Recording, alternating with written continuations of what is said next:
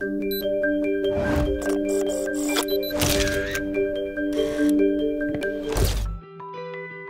person has a story worth telling, and as a photographer, I hope to inspire people to use their stories for positive change in the world. My name is Rob Woodcox. I'm a surreal portrait artist from Detroit, Michigan, and this is my Flickr moment.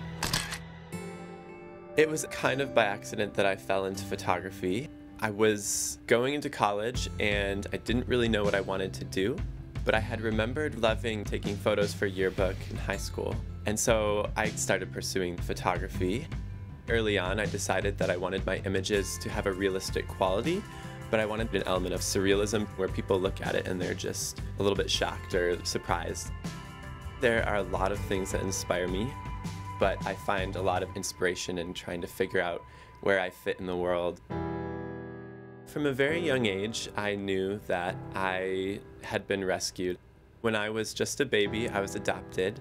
Luckily, I had a relative that wanted to adopt me.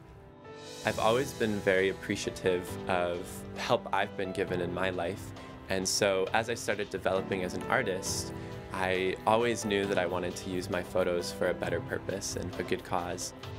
A couple years ago, I started volunteering at a foster camp, the Royal Family Kids Camp. A lot of these foster kids come from group homes or highly abusive families. It was the most life-changing week of my life, and very soon after that I realized I wanted to use my photography to benefit the foster kids. The inspiration for the images in the Stories Worth Telling series came from my own life experiences and my experiences with foster kids at the Royal Family Kids Camp. A lot of these kids are afraid, they feel broken, or they feel lost. And I thought, how cool would it be to show a story from their darkest points all the way through to their hopeful points. But I learned that foster kids could not be photographed.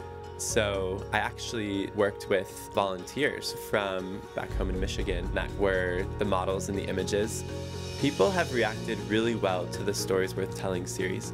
Every day I get messages from people saying, this work makes a difference in my life.